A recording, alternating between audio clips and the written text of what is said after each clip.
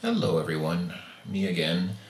I'm here to make a little follow-up, a little response to my previous video in which I talked about many things actually. I got a little carried away with myself. I started off talking about the idea of atheism as a religion, and from there I got into gay rights, and then I think I talked about a few other things. So I went a little long, and I kind of rambled and went on a few tangents. I probably will this time as well. I'll try to keep it a little shorter this time. This is not really a new video. This is mostly a direct response to partly a response to the last video, especially to some comments that I received in the last video.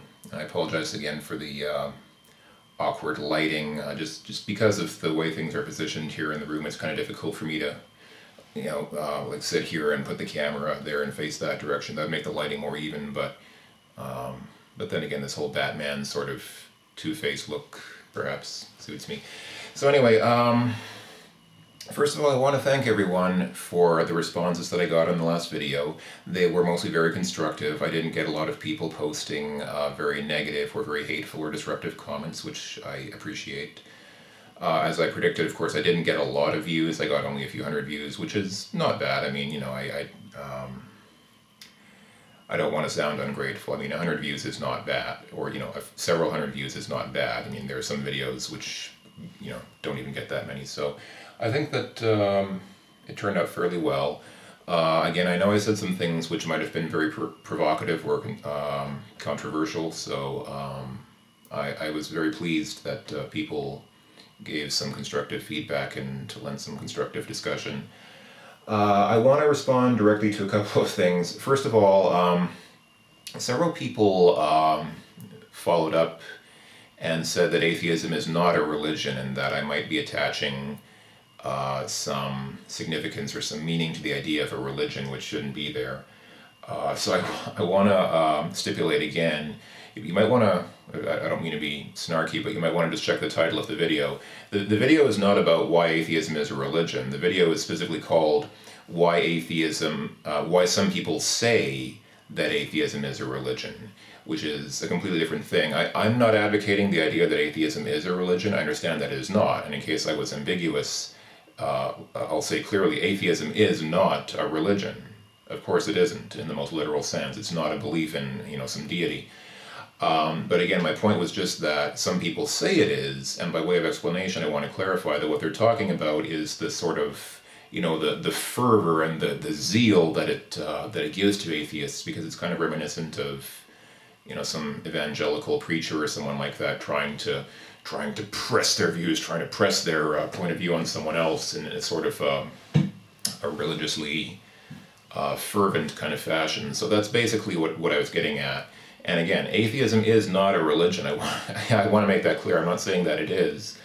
I'm just trying to explain. I just want to promote understanding because, people have obviously different opinions. And my point with my last video was just to try to clarify a stance that some other people have. Because I understand where they're coming from. I'm not necessarily taking their side or their stance, but I'm trying to explain other people's point of view because I think I understand a little bit why they say that and what they're trying to get at. So it's useful to be able to understand what other people say, even if you don't agree with them. You might not agree with other people, but I think that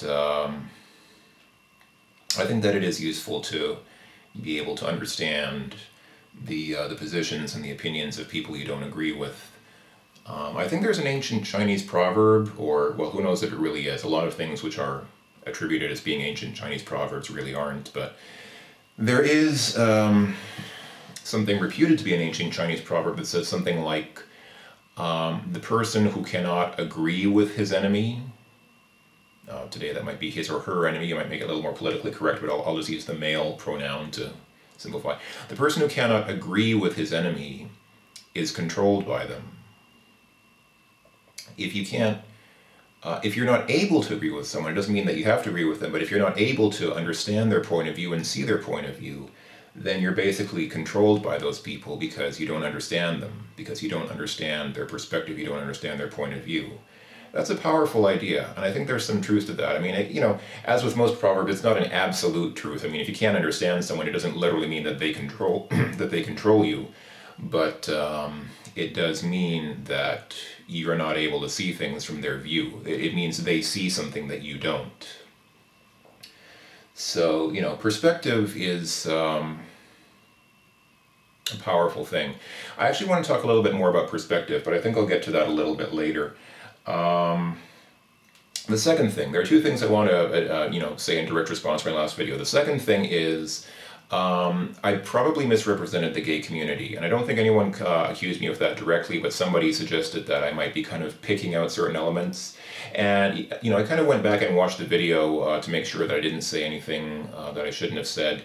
And I think that that's probably true. I probably wasn't quite fair to the gay community in the sense that I represented them as, in their own way, hateful and bigoted and prejudiced. I think that's true. I mean, I think that I think that it's fair to say that some elements are that way, but it certainly is not fair to say that as a group they're completely that way. I mean, of course it's not. It becomes another stereotype. So I don't want to stereotype, gay people or the gay community as being very angry or very hateful or anything like that.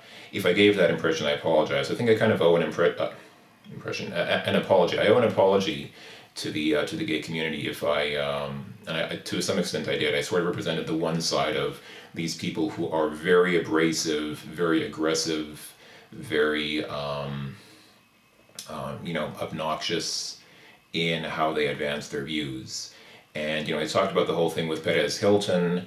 And Perez Hilton, okay, he's kind of a public figure. The whole thing with him and that beauty pageant, whatever, was very publicized. But, it got blown out of proportion. Perez Hilton is one guy. So I want to clarify, Perez Hilton is one guy. He doesn't necessarily represent the whole gay community. He doesn't speak for an entire community of millions of people. So I wouldn't want to give the impression that I'm saying that all gay people are very angry or very aggressive about trying to force people to agree with them or anything like that. That's not the case. And if I gave that impression, then I apologize. So like I said, I do owe an apology to anyone who might have gotten that impression that I'm trying to say that all gay people are very aggressively trying to get people to accept their position, because that's certainly not true.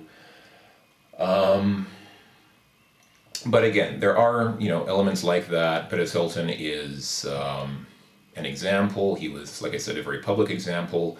I have met other people who are like that. So, there are gay people who become very angry and very intolerant if you don't agree with them, because they, they're convinced that their view is right. There are a couple of interesting news stories that surfaced this, last week. I'm filming this on a Monday, so both of these happened last week. But there are two interesting news stories that I wanted to just bring up briefly. One, just kind of a funny story about Paris Hilton, not Perez Hilton, the gossip columnist, but, the original Paris Hilton, whom the gossip columnist kind of styled himself after, or at least his name. Paris Hilton was in the news this last week, because she made some very derogatory remarks about gay people, and she said something like, "Oh, I would be really scared to be a gay person because they're probably all going to die of AIDS," or something like that. And these remarks became very publicized, and so there's a lot of there's a lot of ignorance on both sides. People certainly say a lot of dumb things, and you have Paris Hilton on the one hand, who's kind of like, and then you have Perez Hilton on the other side, who's like also no. So interesting contrasts, similar names, or at least names that they use publicly, but almost opposite sort of mentalities or awarenesses. So the other thing that I wanted to mention, though, a funny news story which kind of dovetails well into what I was talking about. There was an incident in Iran last week where, as I understand it, and forgive me if I get the details wrong, but the basic story I know is true, because if you can believe the news, which I believe this is probably true. I believe two young women were walking together just down the street in Iran, and a cleric, an elderly sort of, Iranian Muslim cleric, told them that they should cover themselves. Iran is still a rather conservative country, obviously a Muslim country, and these women, these were young women who were expected to be wearing, a veil over their face to cover themselves, and they were not. And so this man simply told them, young ladies, you should cover yourselves. They responded by telling him that he should avert his eyes. If you don't like it, you can just look somewhere else, just look away. And so he reminded them again, I don't know exactly what wording he used, but he claims that he worded it gently. He claims that he gently admonished them, young ladies, you should be covered. Their response was to punch him out. And I'm not kidding, like they literally physically punched this old man. And it would be different if he was like a younger guy. If he was in his 30s or 40s, you might think a young woman punching a grown man might not be a big, might not hurt that much. But this was an older guy. This was an elderly, cleric in the, in the Muslim faith. So he was an old man, and he got knocked down. Like they actually knocked him down by hitting him. And there we go, that's the story. I don't think I even need to comment too much on that. I think that sort of illustrates what I was talking about, that it's okay to stick up for human rights. I mean, if you're a young woman in a Muslim country, or even not in a Muslim country, or just, talking to someone who says that you need to cover yourself, it's okay to say, well, I don't have to. It's okay to stand up for yourself and say, what if I don't want to? That's fine. I mean, you don't have to, well, I don't know what the laws are. Maybe in some places it's probably still mandated by law, but, okay, I'll support the right of young women or older women or anyone to not have to cover themselves in public. That's fine. But obviously, I don't think I even need to say it, but I'll just finish off by saying the obvious. It's not okay to physically assault someone for telling you to cover yourself. That's not an okay thing to do. So, this is just kind of an example of what I'm talking about. We sort of get into this mentality, we sort of get this idea that we are the good guys. There's still sort of, there's this human tendency to adopt this sort of us versus them mentality. There's this idea that, okay, we're the good guys, we're the good people, we're fighting for human rights, we're fighting for equality and fairness and justice, and those people are the enemy, and we can just attack them in whatever way we feel like because they're the bad guys, and it's okay to degrade them or hit them or call them names or, just generally vilify them. It's not the case. Folks, it's not acceptable. I mean, they're humans. Those other people are human beings as well. They may disagree with you. Their ideas may be repugnant or, based on prejudice or ignorance or whatever. Okay, but it's not okay to do something like that. And while on the topic of human nature, I just wanted to make an observation. I'm not a psychiatrist. I mean, I didn't study psychology or anything like that, so this is just sort of my own personal perspective, my own personal view. But I have observed that there's a human tendency to always want to escalate something. When you get into a fight, there's always a human tendency to kind of, ramp it up a notch. And I was thinking recently about a news story that I read many years ago. I grew up in Toronto, Canada, and this happened in Toronto. I remember reading about it in the newspaper when I was fairly young, like, a young teenager. So this was a while ago, but a gay man and his partner were walking down the street. And, often gay couples are a little uncomfortable about holding hands in public because they think that it might upset other people. Some people get upset by seeing gay couples holding hands, so whatever. But they were. So, there were two gay men, a gay couple, they were holding hands walking down the street. And I guess it was fairly, evident that they were partners. So there was a guy sitting in his car. It was like, I guess it was a convertible car, or maybe I think it was a convertible car. Maybe the window was just open. There was a guy sitting in a car parked on this by the side of the street. And as he saw these two, as he saw this gay couple walking by, he said out loud, and I don't know if it was like directed at them or just said to someone else or in general, but he said loud enough that he was plain that he was saying it. Boy, there sure seem to be a lot of faggots around here. So that was step one. That was the first problem. The reaction of one of the gay men was, he was smoking a cigarette, so his reaction was to take out his lit cigarette and throw it into the car, which of course, had the potential to set the upholstery on fire, or at least cause some damage, probably cause a burn mark on the seat upholstery. That was step two. That was the second problem.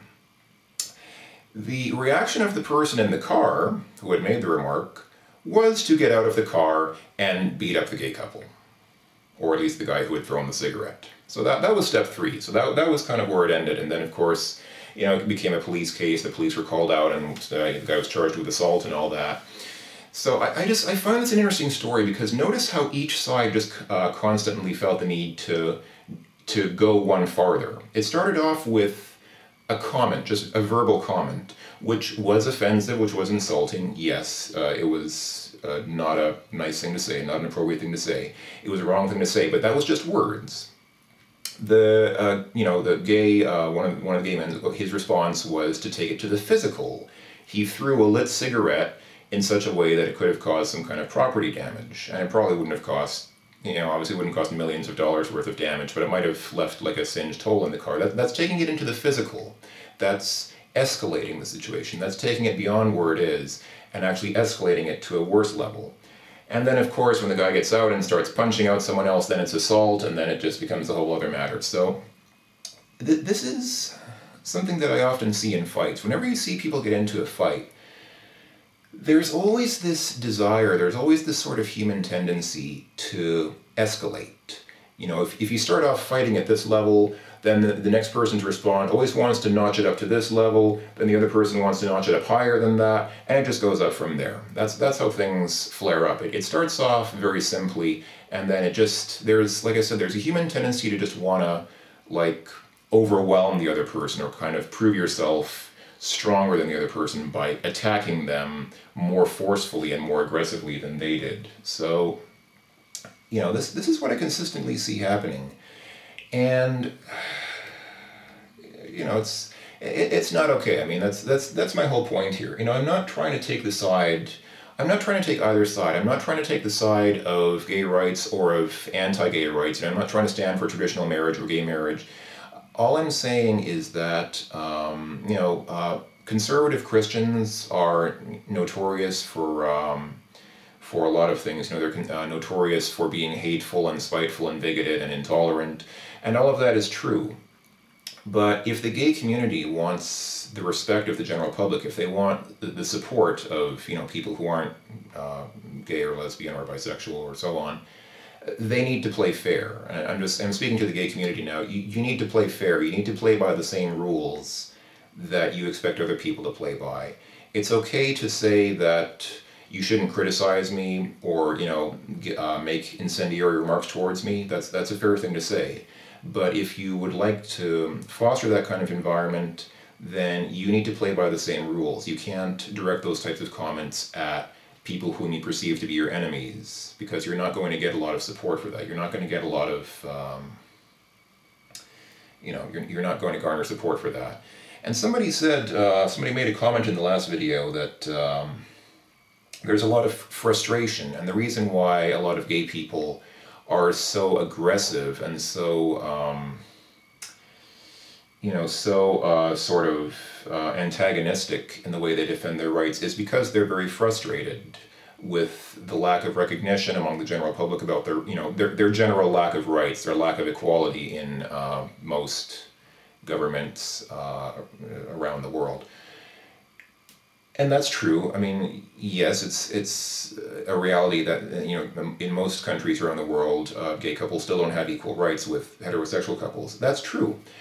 But you always make things worse by by lashing out at people.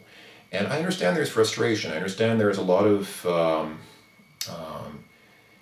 suppressed sort of anger and resentment on both sides, and that's kind of the problem that we see. People are not getting results. In a lot of places, people have been campaigning for years for equal rights, and yet all that campaigning, all that effort hasn't really gotten anywhere, and so they escalate, and so they keep kicking it up a notch, taking it a step further, until you have just openly ad hominem attacks, physical assault on both sides. I mean, you have,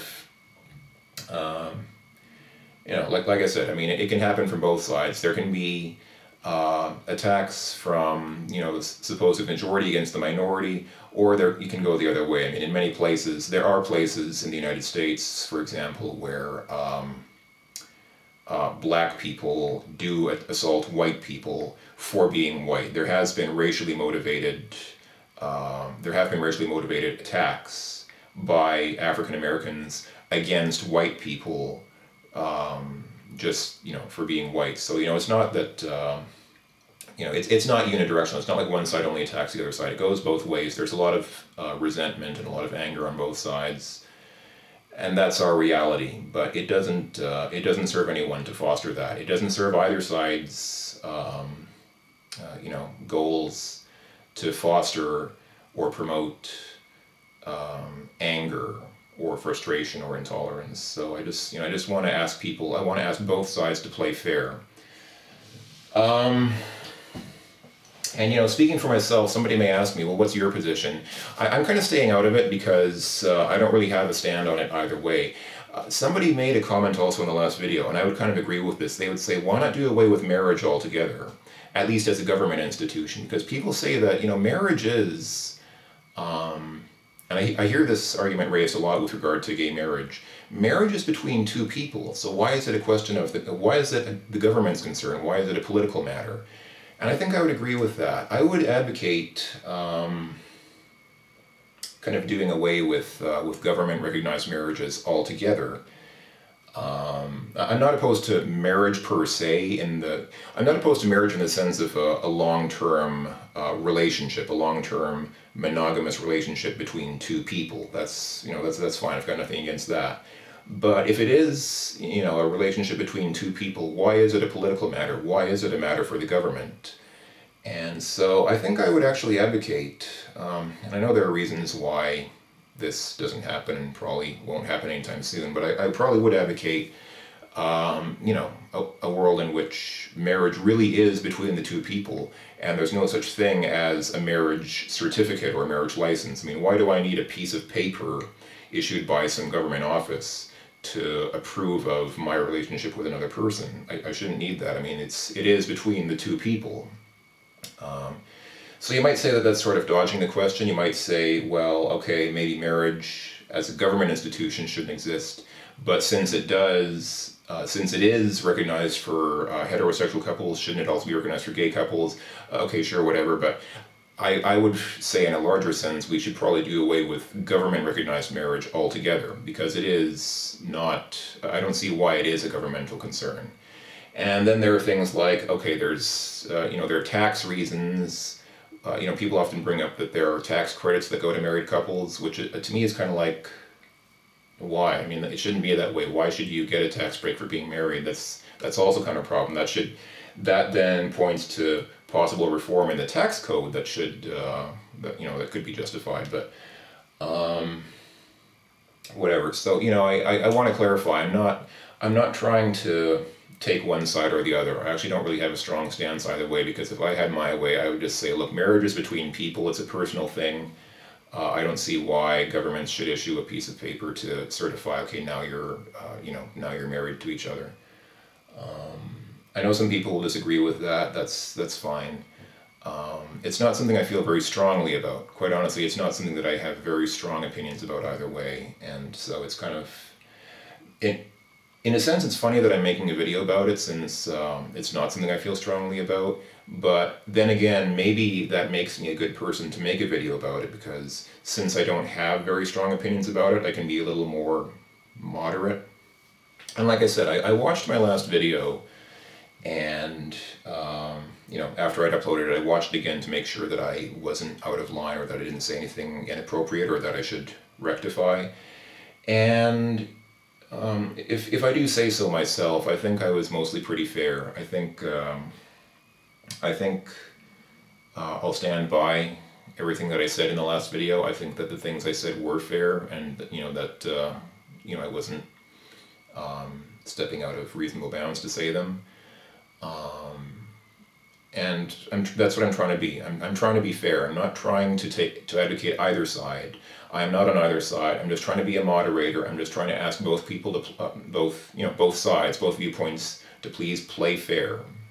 The golden rule still applies. Do unto others as you would have them do unto you. If you would like to be treated with respect, please also treat other people with respect, even if they don't agree with you, even if you feel like they're an enemy or your personal or political opponent. Please treat people with respect, and they're more likely to treat you with respect. That's how it goes. So, what else? I know there were a couple of other things I wanted to respond to as well.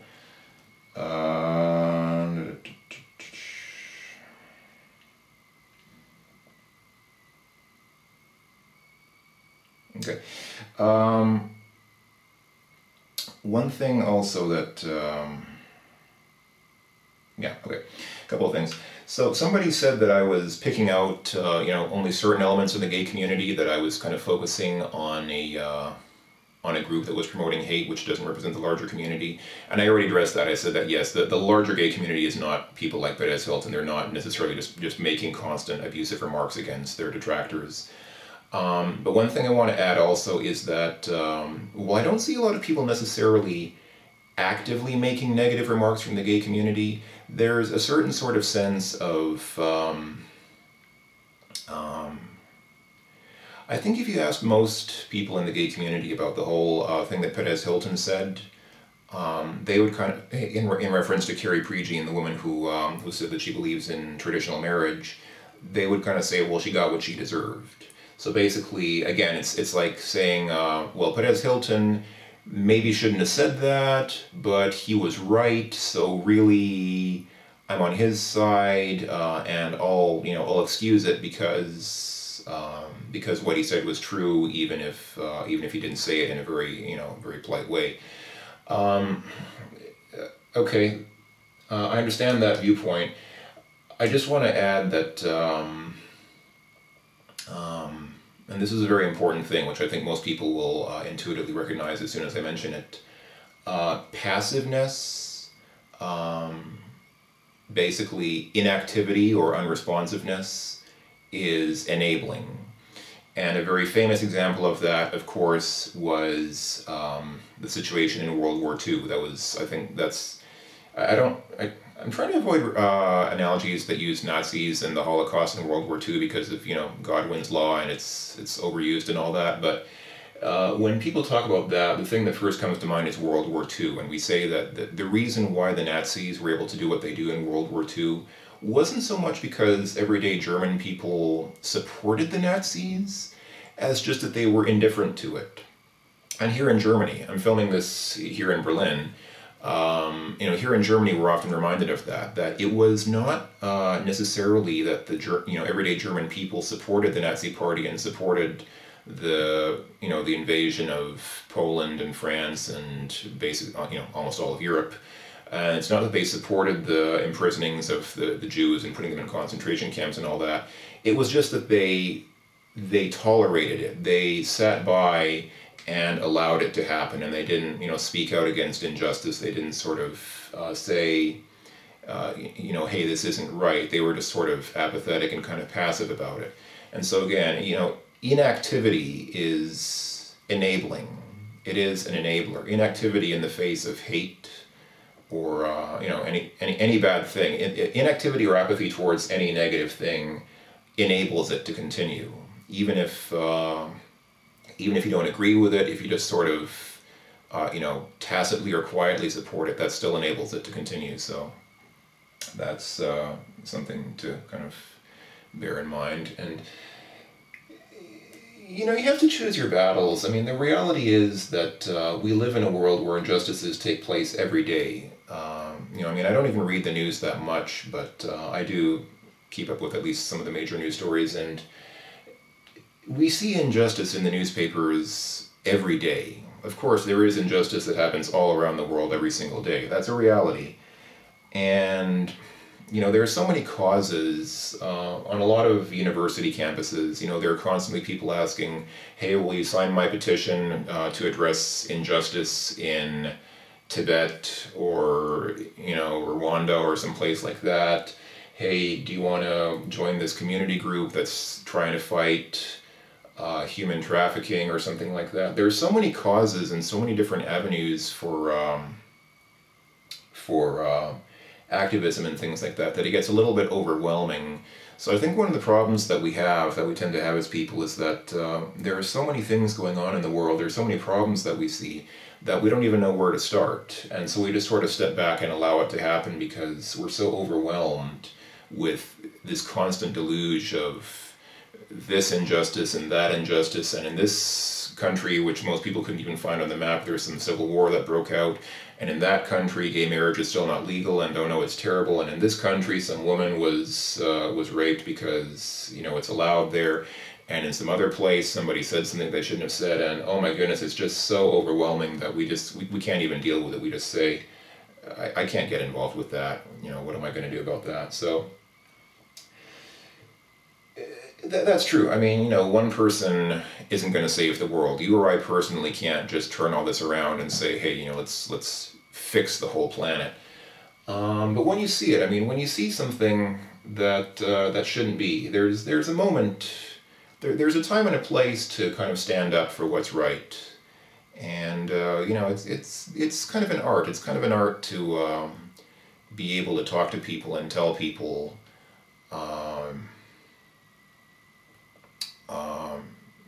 you know, what they should do. And you know, there's another archetype, there's another whole stereotype in you know, contemporary sort of American society, you know, kind of liberal, enlightened society, that as soon as somebody says something that's offensive, right away there will be some wet blanket who will say, that's racist, or that, you know, that's discriminatory, that's offensive, you shouldn't say that. And I don't know that that really serves their purposes either, because that then kind of earns, you know, earns these people a reputation as being very, you know, like they have a chip on their shoulder, like they're just waiting for someone to say something that could be perceived as racist or something like that, and they'll just say, hey, you shouldn't say that, you know, that's bad. So it's partly about picking your battles. I mean, I have had people say things which were offensive to me, and I've just kind of shrugged it off, because if it's just a joke or something, you know, some people don't like offensive humor.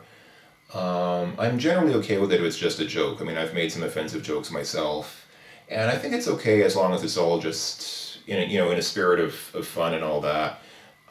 You know, political correctness, a lot of people don't like political correctness in the sense that you have to so carefully watch every word you say, and I don't want to foster that kind of atmosphere either. So, you know, I'm not encouraging people to be like these sort of vigilant watchdogs, just waiting for someone to say something that could be perceived as homophobic so that you can say, no, don't say that, that's wrong.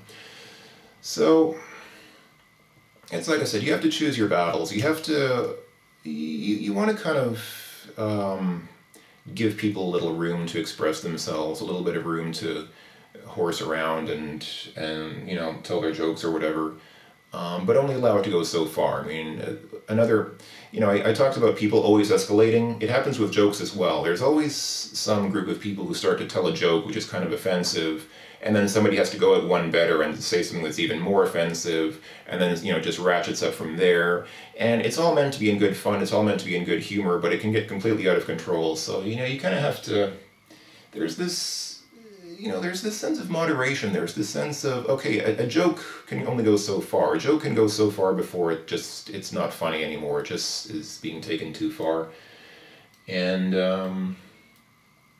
everybody has their own, you know, their own point where they draw the line. You know, one person might draw the line here, another person might draw it here. And so that's where different sensibilities get mixed up. One person might think that something's offensive, another person might say, hey, lighten up, it's just a joke.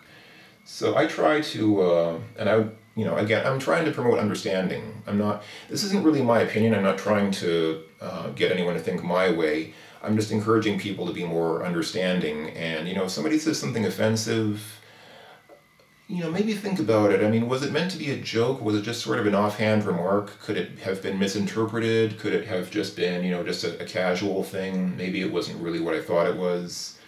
And, if somebody says something that really makes you uncomfortable, that really hurts your feelings or upsets you or insults you, it's okay to say, I'm sorry, but that's not funny. I don't, I gotta tell you, I'm not okay with that. I appreciate it if you wouldn't say stuff like that. That's okay to say. But, if somebody just makes like a short joke or whatever, you want to, at least to my mind, you want to give people a little bit of room to express themselves and kind of joke around and kid around and, say what they have to say. Otherwise, then you sort of develop this reputation as some kind of, a different type of, sort of politically correct Nazi, so to speak. Not like an actual Nazi, but like one of these people who insists that everything people say is correct and proper, and you can't say anything that's out of line. That's not a society I want to live in either. So that's where terms like feminazi come from. I consider myself a feminist. I don't want women to be discriminated against either, but I would be lying if I said that I'd never made a joke at the expense of women.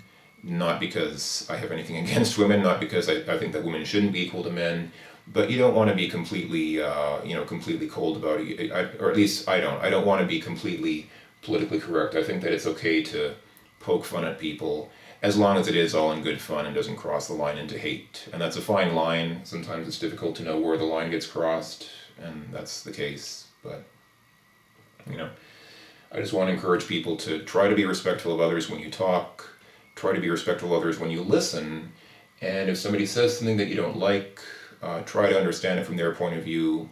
And if you really don't like it, if it really upsets you, you can tell them. You can tell them, I'm sorry, I didn't appreciate what you said. I'd like to ask you to, be careful and kind of consider what you say. I think that's fair to say. If I've been in that situation. I've had people do things to me that I wasn't comfortable with, and I said, I'm not okay with that. I got to tell you, I'm not okay with what's going on. That's fair. I think that's fair to say. And one thing, I think probably the last major point that I wanted to make was about uncertainty. I talked a bit about certainty in the last video, and I gotta say, I think I personally am one of the most uncertain people that I know. And what I mean by that is just that I'm very, or at least to my mind, I perceive myself, this is my image of myself, I perceive myself as being willing to change how I think and change how I see things, and not very, not very rigid or very like, I believe this and I will defend this belief against all oppressors who might seek to question it because this is what I believe and this is what I stand for. I don't see a lot of things that way because the reality is that we are very uncertain people. Human life is inherently uncertain. Uncertainty is an inherent part of human life. And somebody posted a comment about first principles, which I think is a great point to make, actually. It's kind of fundamental in our lives that we need to base our beliefs on something. I mean, you kind of have to believe in something. An example of that was kind of taken from science. I'm going to talk science for a bit. Not, particularly advanced science, but when I was studying electrical engineering in college, in my first electrical engineering class, the first thing that we studied was atom physics. So we basically learned about neutrons, protons, and electrons. And most people know about that stuff, but it's, first topic, basic review of what you should know, and if you don't, we'll teach it now. So, you have an atom, and at the center of that atom, there's a very densely packed mass of protons and neutrons, and then you have electrons that orbit around it. That's kind of a first principle. Also, a first principle is the idea that an electron has the same charge as a proton, but they're opposite to each other. that's something you just have to kind of accept. If you're an electrical engineer, you have to accept that an electron is the exact opposite of a proton in terms of how much charge they have. Why is it that way? I don't know, I can't tell you. Now, if you really study about protons and electrons, you start to understand that they're not fundamental particles, they're made of quarks. And so a neutron has, I don't remember the mixtures, it's like, so there's like up quarks and down quarks, and so you have 2 up quarks and 1 down quark, and that gives you a proton or a neutron, and vice versa is the other way around. I haven't memorized all the recipes and all the different ways that you can mix up the quarks, but a proton is not like a fundamental thing. Thousands of years ago, actually, I think it was the Greeks who came up with the idea that everything is made up of some fundamental particle, and they actually called them atoms, which is kind of interesting. So this idea of tiny little particles making up everything is not it's something that only recently has been scientifically, given some basis, but even thousands of years ago it was an idea that the Greeks came up with, and it might have been believed in by some culture before that. But today we know that even though we have these things we call atoms, they're not fundamental. There are actually 200 types of atoms that we know of. I mean, basically an atom is a piece of an element. And in the periodic table of elements, there are like 200 elements that are known. And there's not even just, that's just the different numbers of protons. An element is categorized by how many protons this atom has. And then you get different behaviors if you have ions, an ion being, an atom which is missing an electron or has an extra electron, or different numbers of neutrons. Neutrons are electrically neutral. They have no charge. Excuse me, no charge. And yet, if you, if you have, like I think it's a uranium atom with a certain number of neutrons, that enables nuclear fission to happen. So it's not even anything to do with the charges. It's just how many neutrons you've got there. So, there are many different types of atoms. They're not fundamental. And even electrons, protons, and neutrons are not fundamental. Those are also made up of yet smaller things. And we don't really know why those things are. I mean, we don't really know how those things work. I mean, can you tell me, why do quarks exist? Or where did quarks come from? And how did quarks develop? Well, it's not a question any scientist, it's not a question anyone can answer. Nobody knows that. It's just something that, we kind of have studied, and we kind of say, okay, there are these things that we've studied that we're aware of, but we don't know where they came from or how they work. So when you're an electrical engineer, you study about protons, atoms, and protons, electrons, and neutrons, and that's pretty much it. That's about as far as you go. You don't need to understand quarks as an engineer, and so I didn't study it. I just, casually on my own time read about it, but I didn't study it in college. That's more a thing for, physics, for like pure science. And even if you did study, you wouldn't really understand how it works. I mean, like I said, nobody understands how quarks work. So that's an example of first principles. You just have to accept, when you're working with electricity, you have to accept that you've got a proton which has exactly the same charge as an electron. And if you ask why are their charges exactly the same? I don't know. Nobody knows. I mean, we can't answer these questions. You just have to take that as a first principle. You have to take that as something that we know. You have to accept that as kind of a foundation, a basis to start from. And, you can develop knowledge from there. You can develop up from there and build on that, but you can't drill down below that and explain why does that happen, because we just don't know why that happens. I'm sorry, it's a little dark. There's actually kind of a thunderstorm that's been going on today, so the lighting in here is probably not the best.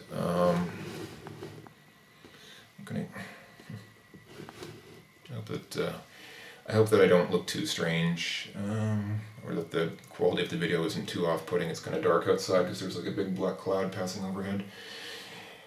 Anyway, so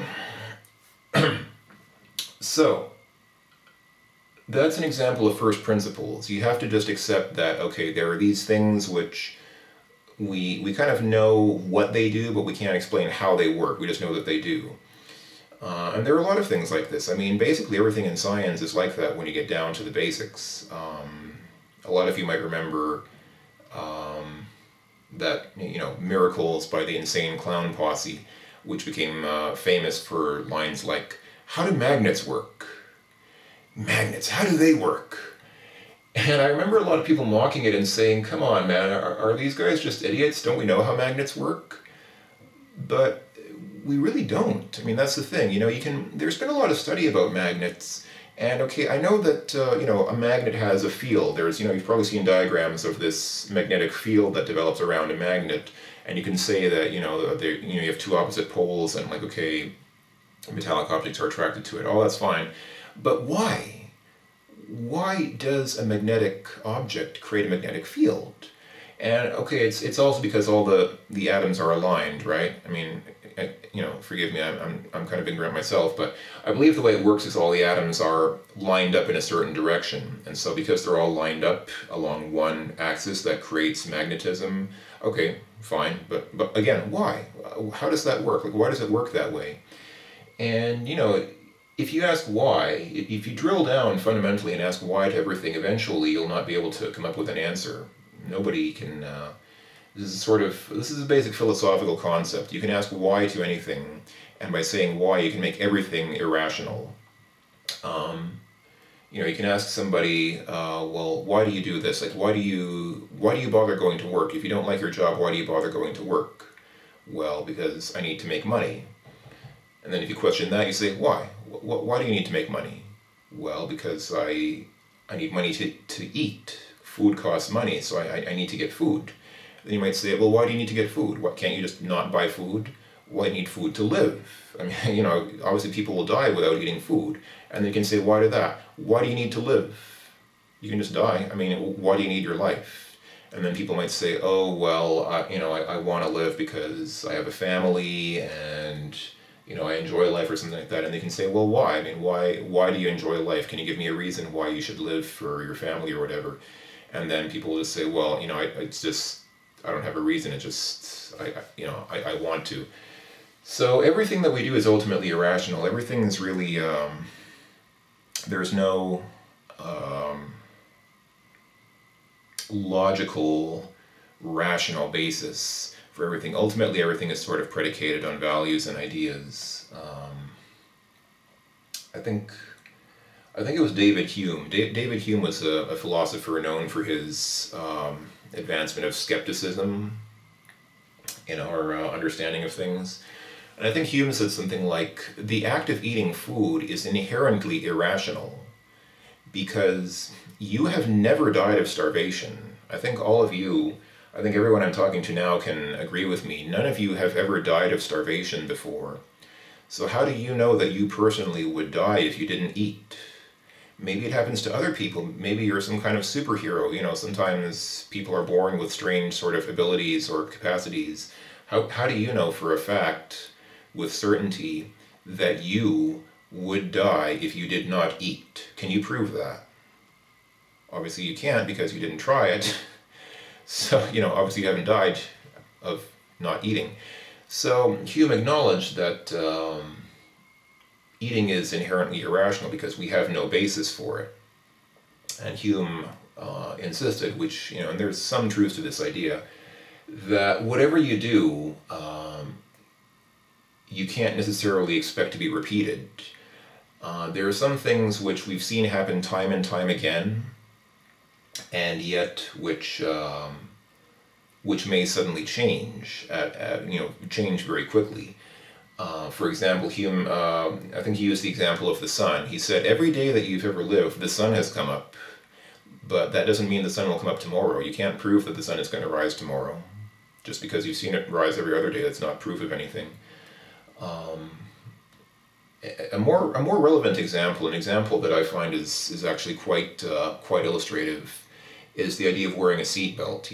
I've known a lot of people who don't wear seatbelts when they drive, and I might say to them, aren't you worried? I mean, don't you think that if you get into an accident, your seatbelt might help?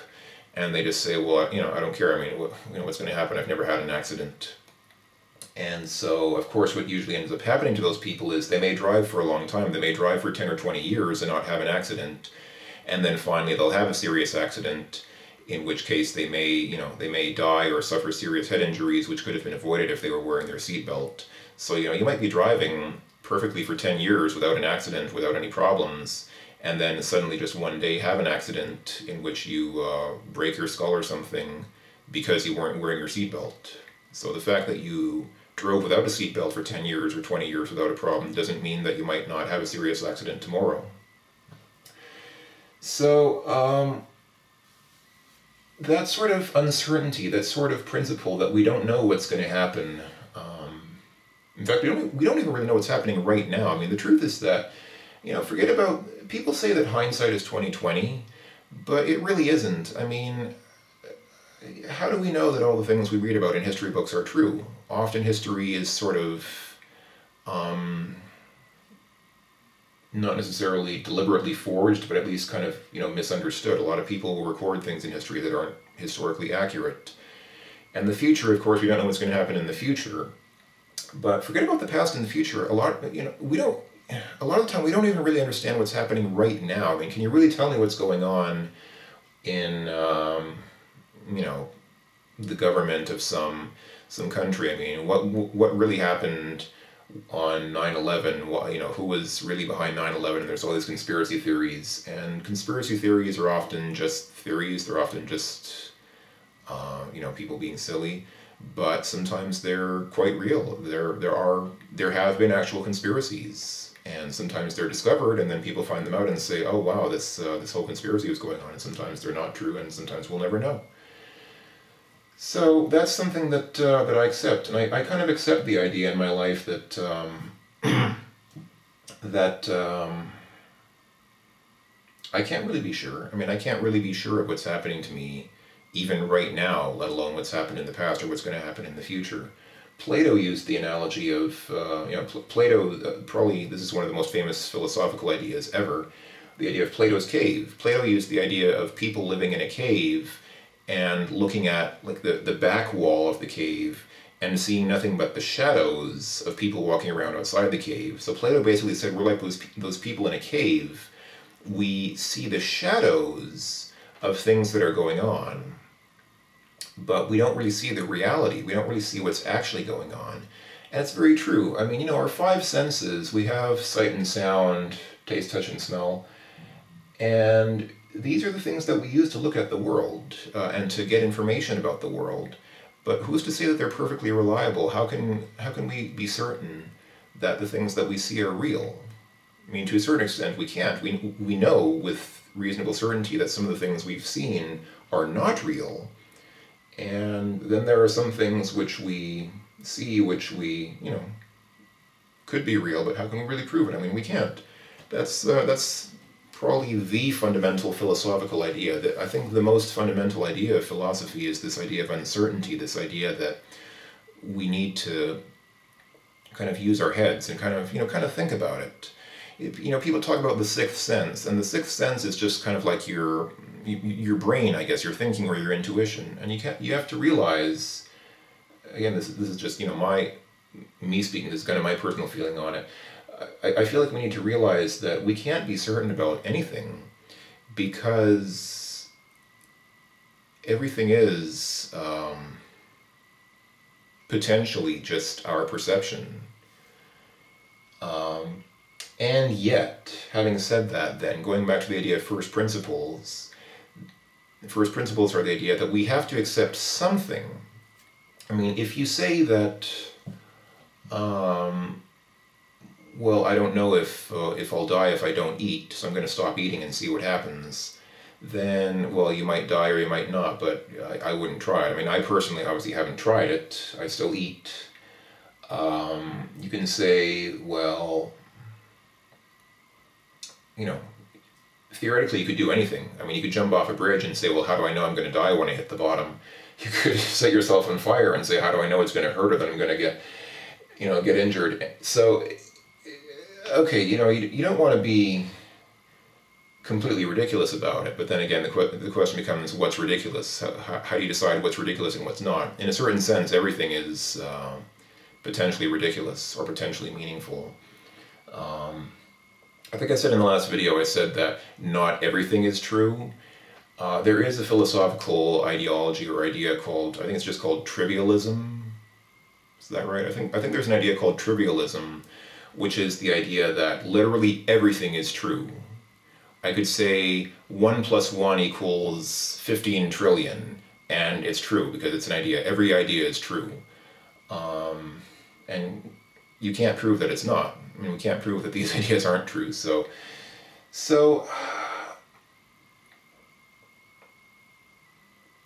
I did once have somebody tell me, I was kind of saying something like this to another person, and this person said, but you can't live like that. You can't live with the idea that things are uncertain, because then you couldn't do anything. There's a certain truth to that, but at the same time, I think that it's fair. I think that people are able to say, I'll live my life and do what seems like the most sensible thing to me, but at the same time accept that it might not be true. Did I explain that very well? Let me try to